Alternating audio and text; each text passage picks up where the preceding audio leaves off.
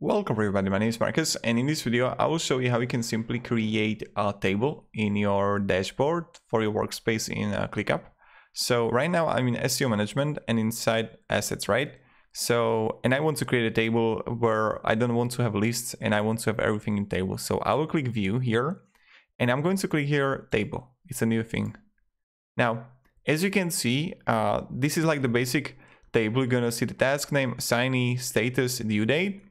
And what you can do is, first thing, you can add a new task, like whatever, and it's in open. I can change it to update required scheduled, and when I would go back to board, I can see it here that it will automatically update, right? And I can see it in list. So this is another version of your board and list that you're gonna have like everything screw, you know, screw. I don't know how to say it in English, but you get what I mean.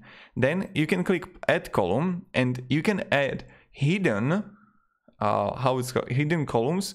But these are what you have in list. So what I have here, I can simply add in my table by just like, I don't know, adding link here or progress, right?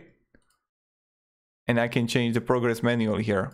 And now what you can do also is just click plus and create a new field. Like the difference is when I'm going to add a new field, add a column, and I'm going to add a number, right? And I have the number here, right? You won't see it here. Like it won't be in your list. It won't appear here. It will be only in a table. And this is fascinating to me that if it shouldn't be, but when I'm going to hidden, I can add it here, right? And as you can see, the number is here.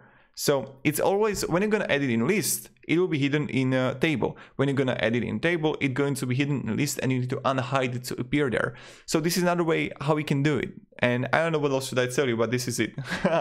I hope you enjoyed this video. If you did, you can support me with subscribe. You know how it works. I really enjoy making tutorials about various programs. And yeah, have a great day because you are an amazing person.